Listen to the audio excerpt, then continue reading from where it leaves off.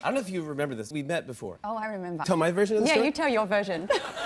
I'm walking down the street in New York City. My friend Rick calls me and says, "Dude, what are you doing?" I go, "I'm just walking down the street." He goes, "I have Nicole Kidman with me, and she wants to meet you for maybe to be in Bewitched or something like that." So I go, "What? Okay." She goes, "I can be in your apartment in like 10 minutes." I go, "You're gonna bring Nicole Kidman over to my apartment?" I'm like, "Okay, I don't know. What do I do?" But I just remember I liked you. Not now. I'm married now. But he was like, "Oh, well, you can meet..." I mean, I don't... So Rick, our mutual friend, says, "Oh, you know, Jimmy wants to meet you and you can go over to his apartment." And I'm single, and I'm like, "Okay, yeah, cool." Wait, what? Yes. And you're there in a baseball cap. You didn't say anything. You were like, "Hey, And then you put a video game on or something. And I'm like, this is so bad. And so after about an hour and a half, I thought, he has no interest. This is so embarrassing. No chemistry. And then I was like, maybe he's gay. Sit down out here. Take care.